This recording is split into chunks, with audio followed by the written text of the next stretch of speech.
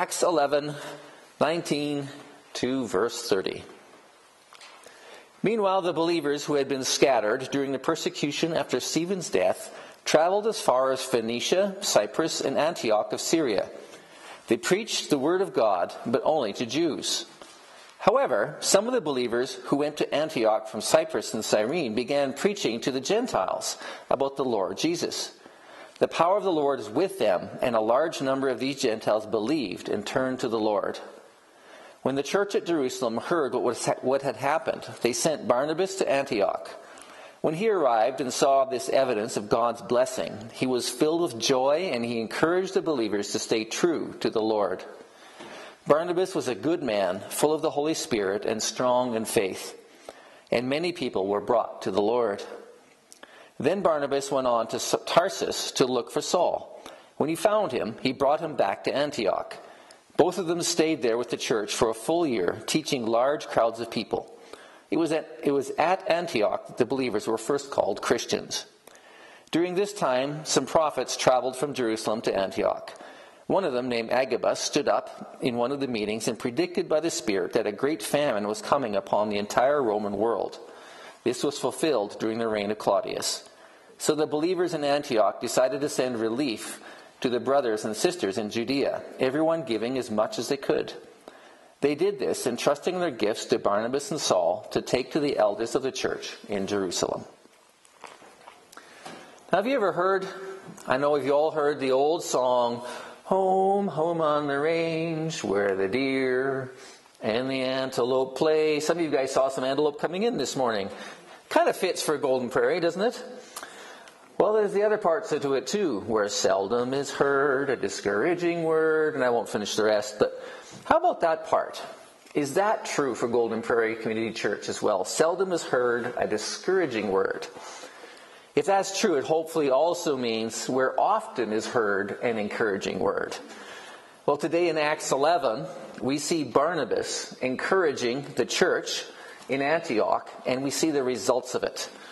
And I've heard it said that for every discouraging thing or a negative thing even that is said to us, we need at least 5 encouraging things or positive things to make up for it.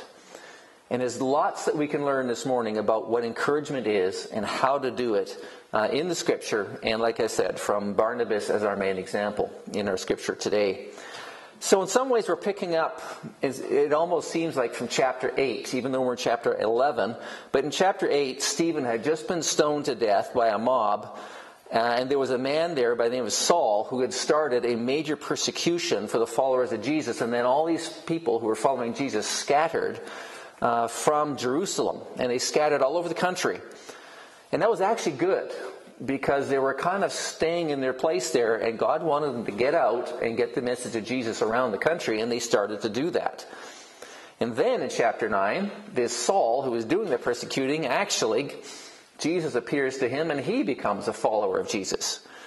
And then in chapters 10 and 11, the gospel came to the Gentiles, the people who are not Jews, came to them at Caesarea through the Apostle Peter. The Jewish believers in Jerusalem had heard about Peter going to the Gentiles, and they first of all criticized him for it. But when he explained what happened and that God was at work, they accepted that the Gentiles were an equal part of the church. So now we're going to see God making the spread of the gospel really pick up steam as believers start bringing the gospel to the Gentile people in other places. And we're going to see some preaching happening here. So we're picking up in verse 19. So it says, Meanwhile, the believers who had been scattered during the persecution after Stephen's death traveled as far as Phoenicia, Cyprus, and Antioch of Syria. They preached the word of God, but only to the Jews. Now here's a quick map. It's not the most clear map, but Phoenicia is basically, you can see Antioch and Jerusalem on the side. Phoenicia is the area on the coast, kind of in between those two. Cyprus, of course, is that island right there. So that's where these people kind of scattered initially. And the rest of this chapter, though, is going to focus on Antioch. That Antioch that's north of Jerusalem there. That's where it's located. It's a ways north of Jerusalem. And these Jewish believers who had scattered around, they naturally, of course, would speak to their own people. They would speak to other Jewish people. But some of them started to preach to the Gentiles in Antioch. Verse 20. However, some of the believers who went to Antioch from Cyprus and Cyrene began preaching to the Gentiles about the Lord Jesus. The power of the Lord was with them, and a large number of these Gentiles believed and turned to the Lord. So these are Jewish believers who did not originally live in Antioch. It says they came from Cyprus and Cyrene. But these are other Greek-speaking areas. And they obviously wanted the Gentiles to hear about Jesus. And the Lord was very much a part of this, and he was working powerfully, as we can see there, bringing the people to faith. And the Lord is bringing about what he had commanded his followers before he ascended back to heaven, that they would be his witnesses to the ends of the earth. Acts 1:8 that I've quoted to you how many times already. So word got back, though, about what was happening in Antioch to the people in Jerusalem, which is where a lot of the apostles were, that the Gentiles were trusting in Jesus. And so, just like they sent Peter and John to the Samaritans after Philip preached to them, they decided to send a trustworthy leader to see what was happening and also to assist those new believers. So we see Barnabas bringing encouragement in verse 22. It says, when the church at Jerusalem heard what had happened, they sent Barnabas to Antioch. When he arrived, he saw this evidence of God's blessing. He was filled with joy, and he encouraged the believers to stay true to the Lord. Barnabas was a good man, full of the Holy Spirit and strong in faith, and many people were brought to the Lord. So the first question we need to kind of think about, you may remember who Barnabas is, but he was introduced to us back in chapter 4. So we need to think about, who is this guy? So back in chapter 4, we saw him for the first time. It says, for instance, there was Joseph, the apostles nicknamed Barnabas, which means son of encouragement. He was from the tribe of Levi, and he came from the island of Cyprus. So Barnabas is actually kind of a Hebrew name, and its translation basically is son of encouragement. And here's a guy who earned a nickname that he really lived up to, son of encouragement. The nickname, son of encouragement, does not mean that his dad was an encouraging person, but that he himself was characterized by that trait of being an encouraging person. He so lived up to it that throughout Acts, we never see him called Joseph. We always see him called Barnabas, his actual nickname. The second time we saw Barnabas was back in chapter 9. He was acting in an encouraging way to Saul. Saul had just become a believer. He came to Jerusalem. He wanted to get together with the believers there, but they wouldn't. They were all afraid of him. So Barnabas became the go-to-between. He basically got Saul, brought him to the other believers, and got him into the fellowship with the people in Jerusalem, helping them to see that when Saul turned to Jesus, that it was real, that it was genuine. So Barnabas earned his nickname very fairly. He was the son of encouragement. So this is what kind of we're looking at today. What does it mean to encourage? For myself, I often think of encouraging mainly as being kind of like cheering on somebody, like, hey, good job, or, you did that well, keep it up. Like Ross last week, I said, hey, good job with your leading of the service, that type of thing. And that is what it is to some degree, but it's actually quite a bit more than that. Webster's dictionary says encourage means to inspire, or with courage, spirit, or hope, or to hearten somebody. You could put it all in one word. It also means to spur on, to stimulate. And that's kind of mainly how I would tend to think of it. But it also means, there's one more there, to attempt to persuade, to urge. And that's strong encouragement. And that's really the Greek word and the biblical meaning that we have here. The Greek word that's translated there, encouragement, means this from the Greek dictionary. It says to urge strongly, appeal to, urge, exhort, encourage. So basically really strong encouragement is what it's really thinking about there. So what did Barnabas do to encourage the people in Antioch? Let's go back to that verse 23. It says, when he arrived and saw this evidence of God's blessing, he was filled with joy, and he encouraged the believers to stay true to the Lord. So he was encouraging them in a very specific way. Barnabas, of course, when he arrived, he was pleased to see the people had come to genuine faith in Jesus.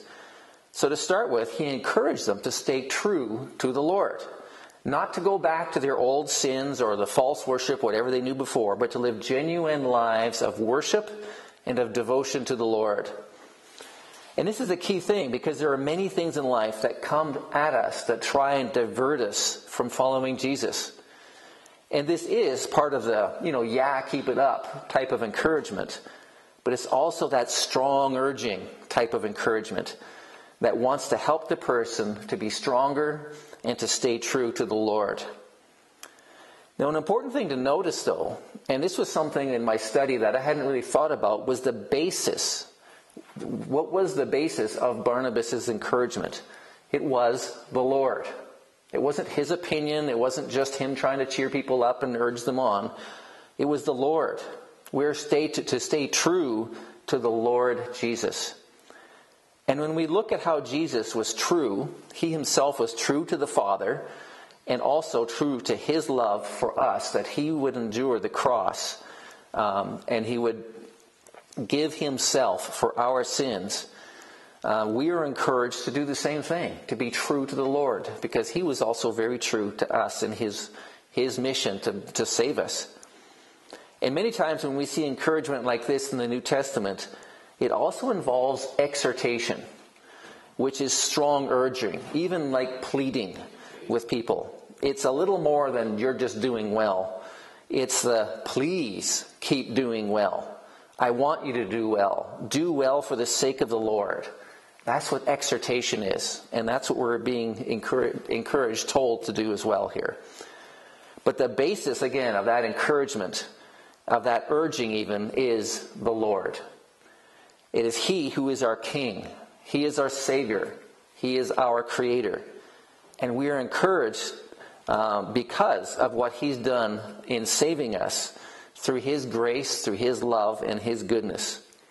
For example, in 1 Thessalonians, here is some encouragement. It says, we pleaded with you, encouraged you, and urged you to live your lives in a way that God would consider worthy. For he called you to share in his kingdom and glory. He's saying there, he's pleading, he's encouraging, he's urging. But it's based on what God considers a worthy way for us to live. So again, it's not our opinion that we bring to others, but it's the truth that God would have us to live by, because we are called by God to take part in his kingdom. Even when we're helping people with personal issues, we should appeal to them because we all belong to the Lord. For example, from Philippians 4:2, Paul is writing here. He says, now I appeal to Euodia and Syntyche, please, because you belong to the Lord, settle your disagreement. It's like saying, well, we all belong to the same family, so let's learn how to settle disagreements and work together for the glory of God's kingdom. But if you notice his wording, he says, I appeal to you. He's so strongly urging, he's almost even begging these two ladies.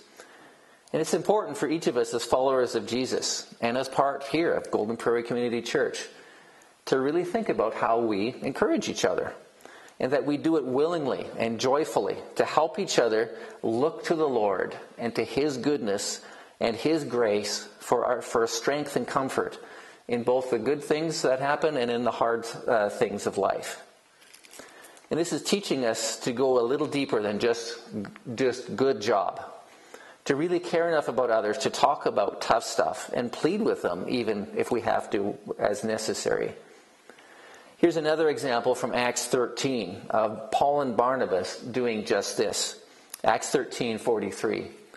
It says, many Jews and devout converts to Judaism followed Paul and Barnabas, and the two men urged them to continue to rely on the grace of God.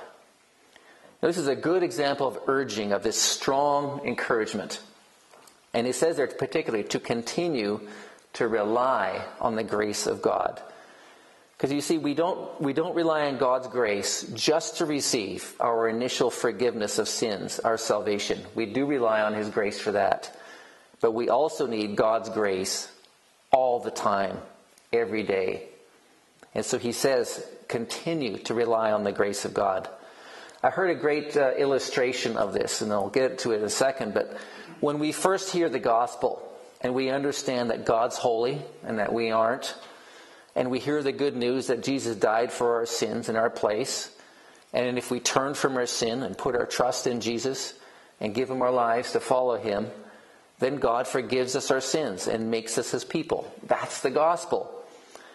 Now we could compare the gospel to being like a diving board which we jump off of into the pool of God's forgiveness and grace. And the gospel gets us in. It's just like this diving board.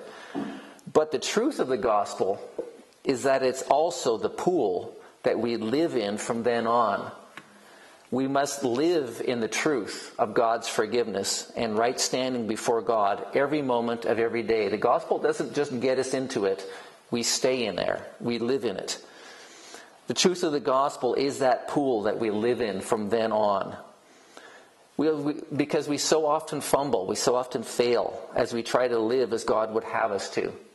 But as we continue to rely on the grace of God, the Holy Spirit continues to change us, to make us more like Jesus every day. And this is something we can encourage and even urge each other in all of the time. You see, encouraging each other is really one of our main purposes as we meet together. Hebrews 10:25. It says, "And let us not neglect our meeting together as some people do, but do what? Encourage one another, especially now that the day of His return is drawing near." We certainly can't encourage each other if we don't see each other. And as the days draw closer to when Jesus returns, following Jesus is going to be harder and harder, as He told us that that would happen.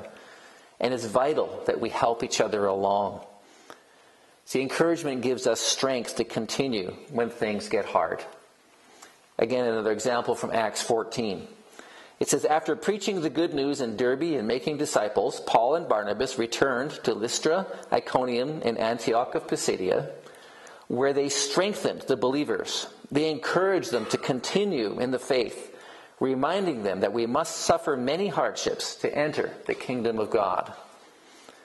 The idea that if you follow Jesus, things will be easy is not something that's found in the Bible at all. The exact opposite, of course, is stated again and again. And here's just one example of that. It takes continual trust in God to go through the hardships that God promised that we would be facing. And it's at these times that we need each other to help and encourage us to continue in the faith, to continue trusting that God has everything in control, even when we don't understand what's going on. So what are some ways that we can encourage each other? It's very helpful and encouraging to remind each other of the things that God promises us. Romans 15:4 and 5. It says, "Such things were written in the Scriptures long ago to teach us. And the Scriptures give us hope and encouragement as we wait patiently for God's promises to be fulfilled. May God, who gives this patience and encouragement, help you to live in complete harmony with each other as is fitting for followers of Jesus Christ."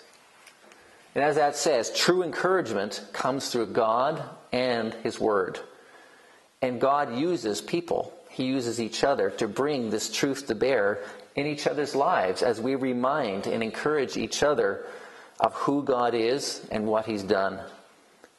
This means we need to know God's Word, obviously, and what He promises so that we can share these things with people who need to hear them. We can also be encouraging to each other to share Jesus with others around us. This is something else we can encourage each other in. Galatians 2:9 says, "In fact, James, Peter, and John, who were known as pillars of the church, recognized the gift how God had given me." And this is Paul who is speaking, who is writing this. "And they accepted Barnabas and me as their co-workers. They encouraged us to keep preaching to the Gentiles while they continued in their work with the Jews. So James, Peter, and John were saying, we have this ministry to the Jewish people, and you, Paul and Barnabas, have this great ministry to the Gentiles. Keep doing it. Be encouraged to keep doing that. And really for us, it's the same thing. God has placed each one of us in our particular families, in our life situations, and we have relationships with people that we have opportunity to share Jesus with that others don't. We have unique situations like that. So I would encourage you to be encouraging each other, to continue to do that, to be praying for each other, to reach out for those around you that you are uniquely situated to share the gospel with. And a great way to encourage each other in this way, as far as sharing our faith, is to share your stories of the witnessing opportunities God has given you when you have them. And then we can also pray for you and pray for the people that you shared with. Now, all this encouragement to be encouraging, in this I want to give you an example of encouragement in action and the great ways that God can use you. I want to return to Barnabas, Mr. Son of Encouragement, and see how God used him hugely to help Saul, firstly, and a guy by the name of John Mark. I want this encouragement to be our encouragement, to be encouraging those around us. You think I could string along any more encouraging words there? Well, in our section today, after Barnabas encourages the people of Antioch to be true to the Lord, he then goes to look for Saul, knowing that the city of Antioch would be the perfect place for Saul, because he would be just the right kind of guy to really help these Gentile people to be established in the truth about Jesus. See, we left Saul. He ended up, after he got saved, after he became a believer, he ended up going to Jerusalem. He caused so much trouble there that they said, you better get out of here. You're causing too much problems. They sent him off, and he went back to Tarsus, where he grew up. And he's still there. So we find in verse 25, Barnabas went on to Tarsus to look for Saul. When he found him, he brought him back to Antioch. Both of them stayed there with the church for a full year, teaching large crowds of people. It was at Antioch that the believers were first called Christians. So again, we don't really know what Saul was doing in Tarsus. That's just where he ended up going to get the heat off of everybody else. But Antioch was the perfect place for him, with his knowledge of Scripture, with his knowledge of Greek language and Greek culture. And between him and Barnabas, they established a great ministry there. Both of them had great ministry where they were helping out the Gentile believers in that place.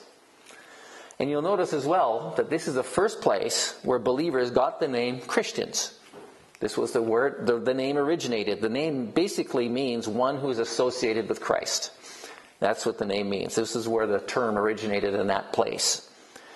So Antioch, as a result of the work of Barnabas and Saul, it became a really important Gentile church with many leaders. We'll see it appearing again in the book of Acts as we go along. So after this year, then the Holy Spirit calls Barnabas and Saul to head out and spread the gospel in other places. And we're going to skip to chapter 13 of Acts, verse 2.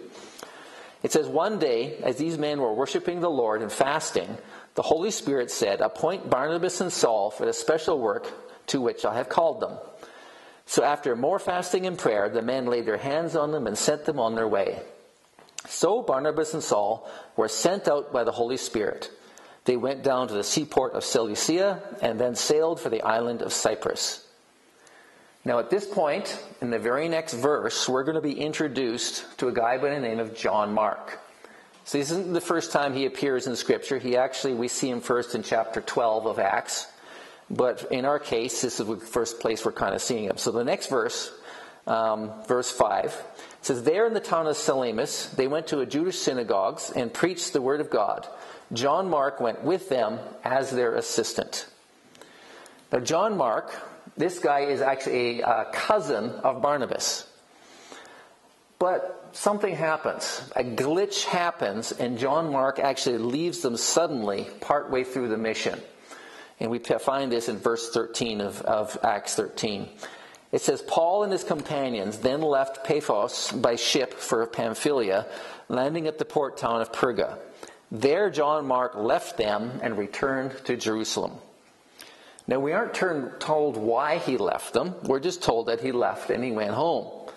He kind of quit halfway through, and Paul is really not impressed.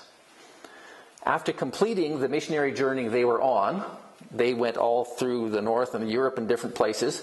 Paul and Barnabas came back to Antioch, stayed there for a while, and then they got set to go on another missionary journey. At this point, Barnabas wants to take John Mark with him again, but Paul does not want to do that. We're going to Acts 15, verse 36. After some time, Paul said to Barnabas, "Let's go back and visit each city where we previously preached the word of the Lord, to see how the new believers are doing." Barnabas agreed and wanted to take along John Mark. But Paul disagreed strongly, since John Mark had deserted them in Pamphylia and had not continued with them in their work. Their disagreement was so sharp that they separated.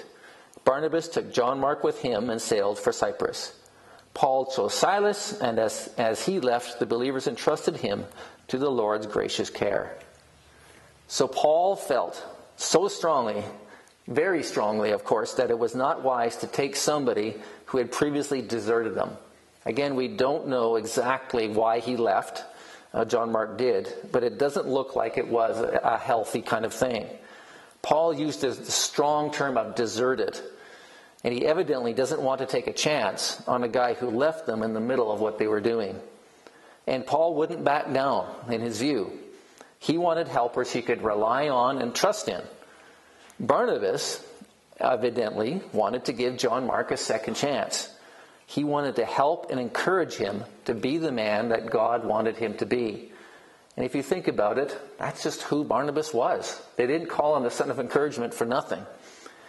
So Paul and Barnabas went their separate ways. Barnabas went back to Cyprus and he took John Mark. Paul went north with another partner. And we don't hear again from Barnabas or John Mark again in the book of Acts. So what happened to them? Well, we actually know. We actually hear about John Mark in the writings of the Apostle Paul. Only now he's actually just being called Mark. Listen to what Paul wrote about Mark in 2 Timothy 4:11. "Only Luke is with me. Bring Mark with you when you come, for he will be helpful to me in my ministry." Wow. Paul went from, "I'm not having this guy with me," to, "He's helpful to me in ministry." What happened? Barnabas happened. He went with Barnabas. The son of encouragement is what happened. Barnabas believed in Mark enough to take him with him, and obviously Mark had changed, and probably changed very dramatically. Paul could see it, and now he wants Mark's help. In fact, when we get looking, there's some other places. Mark had actually been with Paul for a while already before Paul wrote this in 2 Timothy. 2 Timothy was actually the very last book that Paul wrote. He wrote it very shortly before he was actually executed by Nero. There were some books that he wrote before that, and he mentions Mark in those books as well. Paul wrote letters, Colossians 4:10. It says, "Aristarchus, who is in prison with me, sends you his greetings, and so does Mark, Barnabas' cousin. As you were instructed before, make Mark welcome if he comes your way." He's also mentioned in the book of Philemon. "Epaphras, my fellow prisoner in Christ Jesus, sends you his greetings. So do Mark, Aristarchus, Demas, and Luke, my co-workers." So he's calling Mark a co-worker along with Luke. Somehow Mark was a co-worker with the Apostle Paul over a number of years. And as we read in Timothy, Paul regarded him as helpful in ministry. Mark had evidently spent a bunch of time also with the Apostle Peter. Peter even mentions him in 1 Peter 5:13. He says there, "Your sister church here in Babylon sent you greetings, and so does my son Mark." Now, before these times, you've heard the name Mark before. Where? There is a gospel by the name of Mark. an account written of the life of Jesus, written by a person named Mark. Guess who that is? It's this same guy. John Mark wrote the Gospel of Mark. He wrote down what Peter told him of the life of Jesus. So Mark went from being a ministry quitter to living a life of useful ministry, even writing one of the biographies of Jesus. We have no idea what would happen to him had not the Son of Encouragement invested in him. No wonder Barnabas is held up as an example to us. See, encouragement is so important among God's people, among ourselves here. It helps us to be what God wants us to be in a way that God designed His church to function. This is one of the things that God wants us to do for each other. Each person who follows Jesus can be helping each other. And much of the time it can be through encouragement, through urging and exhortation, as we've been talking about. So what do you think Barnabas did to help Mark so dramatically? If you think of what Mark was like, was he afraid? Was he feeling inadequate? Was he immature? Was he discouraged? I'm pretty sure Barnabas encouraged Mark to stay true to the Lord, to don't go back to the old sins, don't go back to the comfortable lifestyle, don't quit. I'm sure Barnabas encouraged Mark to live worthy of the Lord. You may not have done everything right so far, Mark, but ask God's forgiveness. Stand up. Keep living for Him. Barnabas probably encouraged Mark to continue in the grace of God. When you fail, go to Jesus for forgiveness and strength to continue. Don't let failure stop you. God's grace never quits. Continue in God's grace. Barnabas would have probably encouraged Mark with, be strong in the Lord when there is hardship. The Holy Spirit gives us strength, Mark, hope and patience in tough times and situations. Know that this is part of the Christian life. And these are all things, of course, that we can encourage each other as well through the tough times and in all these situations. Barnabas would have encouraged Mark with, keep preaching. There are many people out there who have not heard about Jesus and need to be told. I can see Barnabas encouraging and urging Mark in all of those ways. And we have been encouraged as we have looked at those things too, I hope. And this is one of our main purposes for meeting together, is to encourage each other in these kinds of ways. So how have people been an encouragement to you when you follow in your following of Jesus? I'm sure you've had some. But how can you also be an encouragement to others as we follow Jesus? Well, I strongly encourage you to do that. Let's pray together. Father, thank you for this encouragement to be encouraging. And won't string together any more encouragings, but thank you that you put us together as a people, as a group, so that we can help each other in lots of ways, whether just by a good job or by really strong urging and encouraging in that way. Father, help us to do that for each other. Help us to see and to love each other and to just come beside each other as we can. Thank you that you do that for us, yourself, through your word and by your Spirit. Thank you that you encourage us, because we do fall, we do fail so often. Thank you for all you give. Just again, help us to just apply this in whatever way you have been speaking to us here today. In Jesus' name we pray. Amen.